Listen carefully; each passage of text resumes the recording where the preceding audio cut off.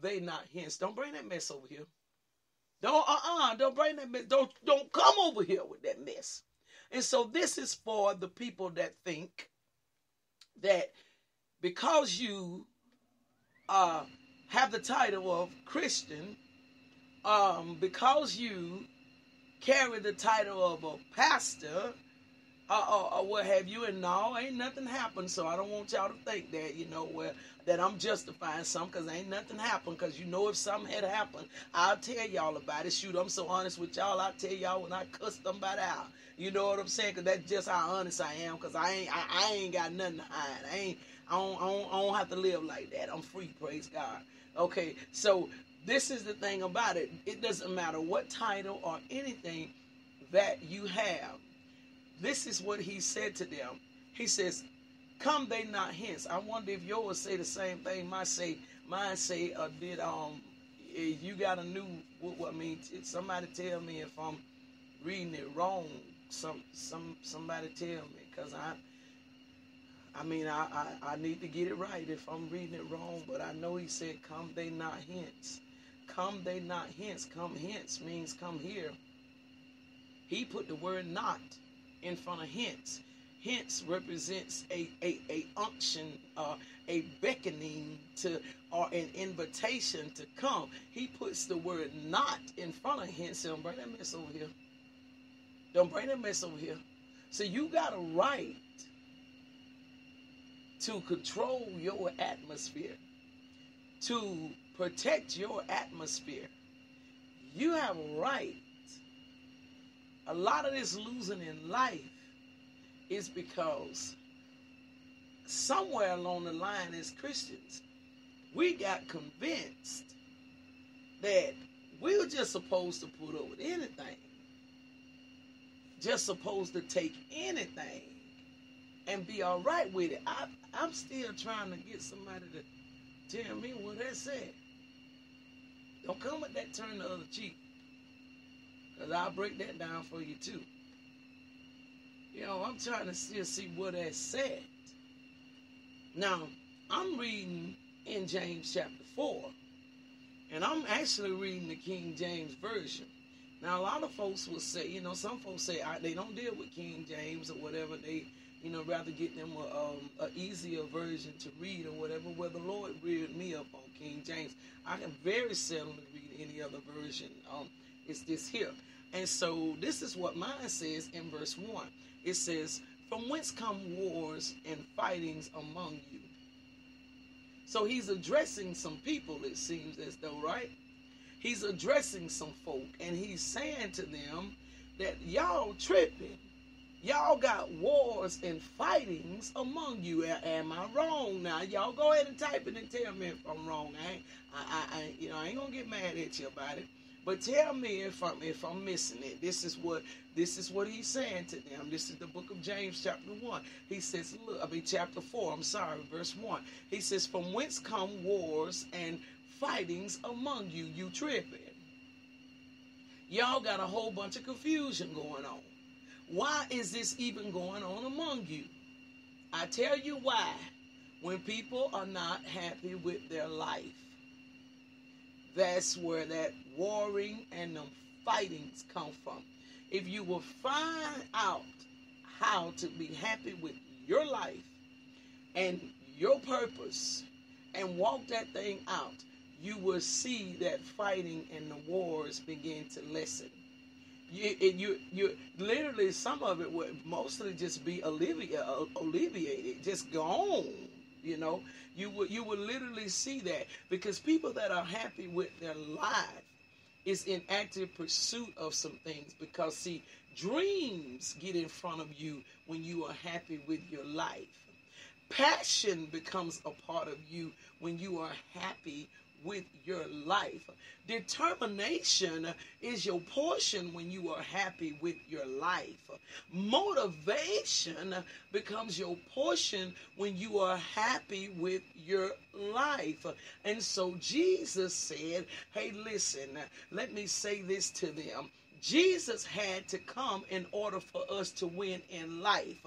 Jesus didn't have to come in order for us for salvation, because salvation is perfect within itself. Heaven does not need any help. Earth is what's in trouble. How many of you ever prayed for heaven? I want to hear you, baby. Tell me. I want you to type it in. How many of you ever said a prayer for heaven? How many of you ever said, Lord, we need you to move in heaven, God. Oh, Lord, we need you, Father, to touch, God. Ooh, heaven is going through some changes right now, God. Oh, Lord, look at how racism is moving in heaven. How many of you ever prayed that? No, you ain't prayed that, but I bet you done prayed it about the earth. You done prayed it about the United States, and you done prayed it recently with the stuff that's been going on here. You see, heaven does not need any help. Where we need help is in earth, on earth, in earth. Jesus literally said the word in earth. He did not say on earth. He said in earth. If you go read the Bible, see the translation, he says I-N, not O-N. In earth, right? And so this is where we have got to have him, because if we do not have him in earth, if we do not have him in our life, then we will lose at life. Life won't be as successful as it is supposed to be. Hold that thought 1 second. I forgot to do something, Father. Lord, help me. I forgot to do. Hold that thought right now. Hold that thought. Stay right there, y'all. Stay right there. Where is this at? Where is it at? Stay right there. Stay right there. Stay right there. Right there. Right there. Okay.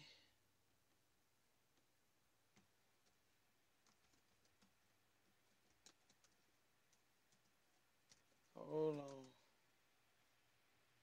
Jesus Christ. All right. Hold that thought. Just hold it. Hold it. Just hold it. Let's get situated right here. Knew it was something I was forgetting.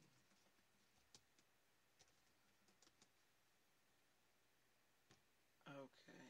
All right, let's go. Okay. So, back. I'm sorry. Thank you for staying with me. Okay. So, Jesus is saying that he has to come to help us to win in life. Heaven don't need us, y'all. I don't know why. Where did that come from? Heaven is a beautiful place, as the song said. I want to go. No sorrow. Where you crying at? In earth? No pain. Where you hurting at? In earth? Jesus died so that we could have victory in life. That is the reason why he was born of a woman. Come on, people. That is why he was born of the Virgin Mary. He had to be born of a woman in order to defeat the things of life. Because he already won. When Adam and Eve fell, God didn't fail. When Adam and Eve had that fall, God didn't fall. God didn't fall. We act like God failed.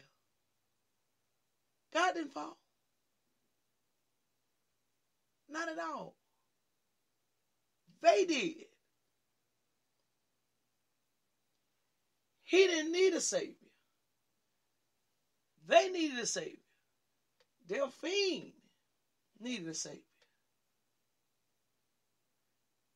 This is the thing about it.